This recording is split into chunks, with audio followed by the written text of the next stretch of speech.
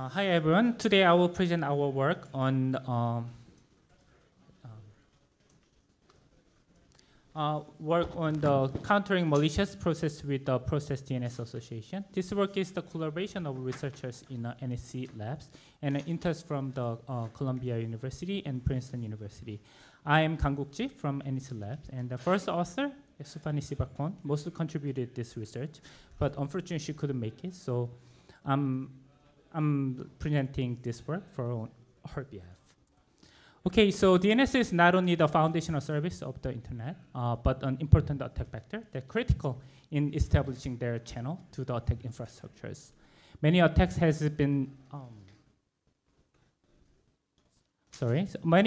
their defenses, and attacks and their defenses are proposed and implemented already from the previous researches, but the most shares the one of the promises that malicious domain queries always indirectly equate to the malicious behaviors. Based on these assumptions, actually traditional DNS defenses sit on the network level outside the host, such as like a firewalls and IDS that monitors and blocks any suspicious DNS traffics. Largely, we have the two different approaches to examine and filter the suspicious DNS traffics. Firstly, based on the simple and straightforward blacklistings, and secondly is more on the dynamic DNS detection to counter advanced like attackers who register the new domains in a transient manner in an effort to cripple the detections. And then actual dynamic DNS defense refers to the more meta information of the DNS, like such as IP, and then geolocations and name string structures and DLLs. I think why these two has been long been a major battlefield for the DNS researchers, but the game has changed a bit due to the evolution of the modern internets. Okay, so DNS like operations are getting more like stealthier.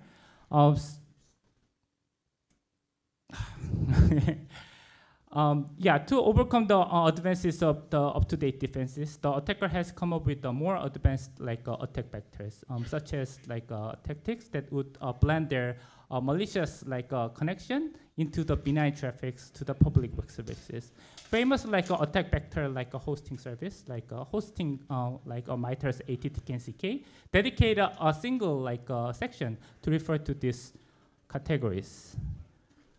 I'm sorry, let me fix it. This is automatically goes. Okay, maybe it should be fine.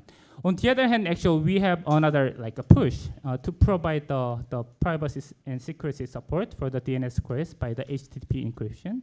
And then this transition is largely backed by the big internet services who are motivated by their desire to collect their direct DNS queries from the end users rather than volume aggregate by the DNS reservers. So the existing DNS solution cannot distinguish such traffic by sitting just outside the host. And we want to propose a host level DNS solution that would monitor the DNS queries along with the responsible, their responsible DNS like processes and programs. Okay, and then what is the actually benefit of these approaches? And to catch up, actually, we want to propose the new defense system that narrow down the monitoring scope from the network to host, eventually to look up into the each and process into the DNS queries.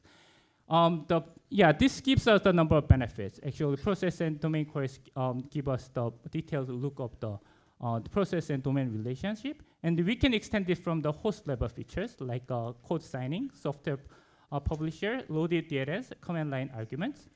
And actually, based on this thing, for existing features, we can do the individual analysis for the network level features, such as domain names, domain registration durations, and domain detail can be seen from the process level. Actually, as you can see, from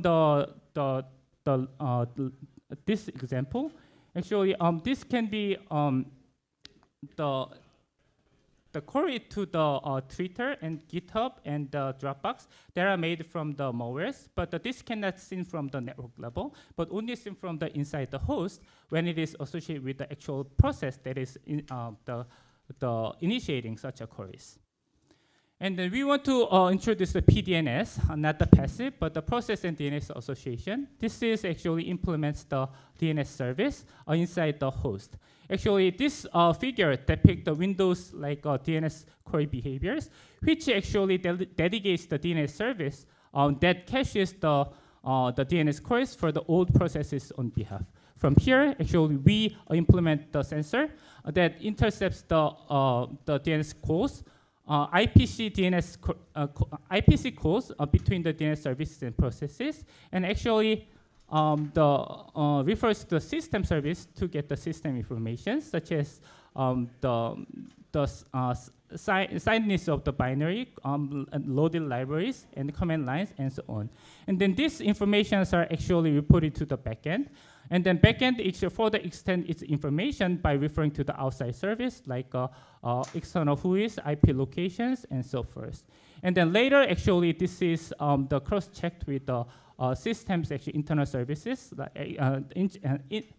enterprise services like DNS histories and the file logs to prevent the attackers from taking over the end host and server the PDNS monitorings. And then let's talk about our data set. We deployed the PDNS to our NS Labs enterprise, which covers a 126 Windows workstation, and for over 6 months period of time. Actually, over that time, we collected 130 million DNS requests. And then actually, these all the processes that we observed are actually cross-checked with their hashes into the virus total service in order to make sure that these are all benign environment. Also, we actually checked with collected the malware data set from the multiple sources over the multiple durations of time. And actually, the 2015, 2017, actually, we collected a number of the malwares to from these sources, and these are mainly used to train the model and then build up the model for the detection. And then actually, we also collect the more latest malware sets to actually confirm the detection power of the models. And then these actually, the malwares are basically executed from the sandbox environment. Actually, we originally collected much more the malwares, but in order to make sure that they runs properly from the sandbox and then filter out the malwares that doesn't make a DNS service, that we put some kind of effort to make sure that all things are collected in a proper way. And then with this framework, we collected 3 different types of information. First one is external from the external sources, that is for the DNS queries. And then another one is internal sources inside the host that is related to the process and program that actually queries the program that queries the DNS. And the last one is actually cross-checking, comparing features from the different sources. In total, actually, we examined the 61 malware samples, 61 features. So let's go over each of the sources, and that they're like a specific, the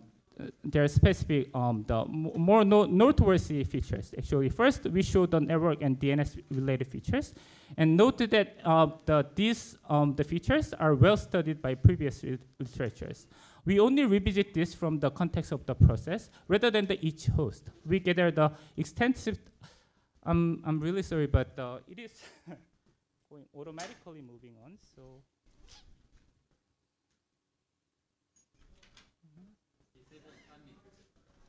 Timing. So can you? Okay, it is really kind of. Do you know? Disable timing. Slide show. Okay. Maybe. Yeah, this was really kind of surprising. Okay. Maybe I hope this really solves. Sorry about the confusion. Okay, so let me calm down a bit. Okay, I can slow down a bit, I think. Okay, yeah, it was just automatically moving forward, so I was really surprised. Okay, so I was kind of juggling my presentation and then slides showing. So actually, okay, I hope that I delivered properly what we are trying to do, and then what we implemented, how we collect the data from our deployment. Then actually, I'm gonna talk about the information sources that we detect, that we actually collect the informations. One is the external sources that we gather. That is external means the outside the host. That is about the DNS, and then its related queries. And then this thing, as you can see, each DNS queries are actually referred to the outside like information source, like who is DNS, who is IP geolocations, and so on. So these bring in a lot of like interesting informations. And then actually, this is one among those features. This is one of the noteworthy features. Actually, this is indicative that indicative one is the domain duration. Domain registration duration. Actually, this result is consistent to the previous reported result, that the attacker registered the malicious domain for the shorter duration time for the hit-and-run nature. Actually, the CDF in the bottom compares the registration duration among the benign data shown in the solid black line, and then two malicious data set, respectively from the 2015 and 2017, shown in the dotted line in the red ones. The next one is about the internal source that is related to the processes and programs. And then this actually includes the static artifacts such as signedness and then signing organizations, and the runtime aspect such as loaded DLLs and command line arguments. And these are to capture basically the runtime behavior of programs, such as how much of the user controls over this process. And actually, does it have the GUI component? Does this is handled by the actual user inputs, or does it does it include the encrypted functionality and so on? And one of the very interesting features that we would see from this kind of the feature set is the domain failure rate. Actually, a domain failure rate is related to domain queries, but this kind of behavior is not seen from the outside, especially when the OS system like Windows involves the domain broker service in the middle. Such behavior is transient to the PDNS. Such behavior is very transparent to the PDNS sensors, resulting in showing the clear distinction between the benign and malicious data queries from the CDF shown below. Okay, last one is the integrated feature. For this one, we try to associate the different features to find the previously hidden correlation and invariance. And one feature that we propose here is the correlation between the program publisher and information and domain registrant. Okay, so while the more and more Windows programs and malwares are signed, actually with the legitimate signatures, this is to bypass a simple whitelisting approaches. And then we can define the owner domains for a given program or programs mostly there belongs to. For instance, actually Chrome goes to the Google, and then Firefox goes to Mozilla Foundations.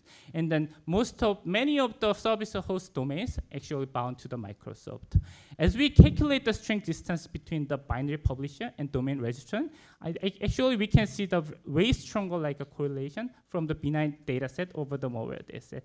I think this a result has two implications. One is just a straightforward funky behavior malware that goes just random places. And then the second one is more kind of interesting insight, that sophisticated attack tactics that would inject malicious logic into the well-trusted system processes like a service host. So while the service host is signed by Microsoft, they can go to the places just anywhere. Okay, so model training. So last one, actually we trained the model with our data set is kind of highly unbalanced, and we employ the standard practice smooth techniques to address the oversampling and undersampling. And then actually once the data is normalized, we trained with the different the machine learning techniques. And for hyperparameters, actually our approach implemented the exhaustive grid search. And finally, we evaluated with a tenfold cross-validation and measured the true positive, false positive, and then RC for the precision recall. And then we also ranked the predicative power of each feature in terms of the MDI. Okay, here's the detection accuracy for actually different data sets collected by the PDNS. And then we did the first tenfold validation for the data sets of 2015 and 2017, and both combined. And in overall, actually, the random forest performed the best, and the KNN and neural network followed. And ROC curve also showed a consistent result, and then true positive rate was near to like 99%, and false positive was close to 0. And then actually we used the same model trained with the 2015 and 2017 data set, and we just applied it to the previously unseen data set, which is 2018 data set. And it showed like a similar the detection power. Therefore, it confirms the effectiveness of our approaches. We also approached this this to the the environment, and then actually we seen the only like 146 false positive over 6 months period of time, and then these are mostly from the browsers. And then we ranked the future importance actually for future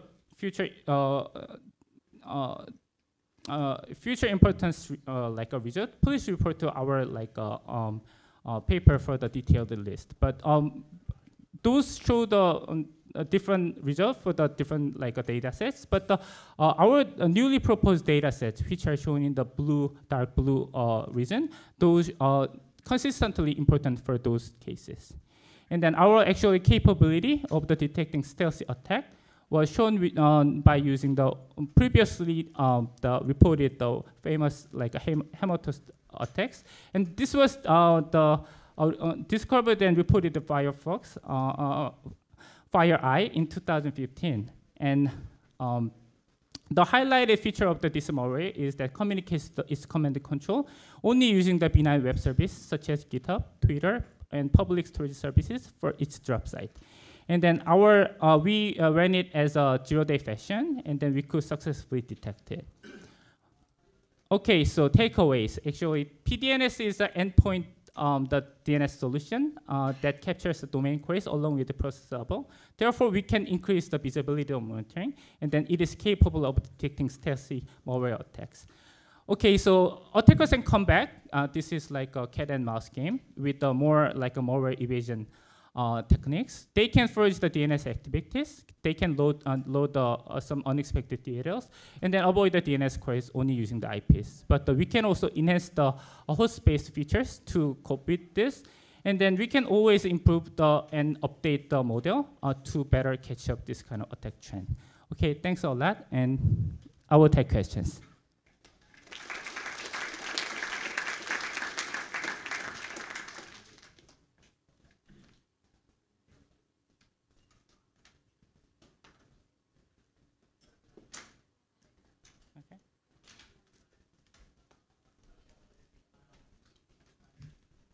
Thanks for the discussion on the evasion, possible evasion method. Could you comment on the difference between the evasion technique between this kind of endpoint DNS solution to the traditional DNS solution? Like the difference between the actually most of the I think most common challenges shared by the endpoint solution is that actually the attacker can have a control over the host at any cases. In this case, we compared to the like centralized network solution, it has its own like limitations. So therefore, there should be one way to cross-check the validity, or another way to deal with such the attack is evasion is to do the collaborative effort to deal with the defense to defend such evasion attempts. Yes.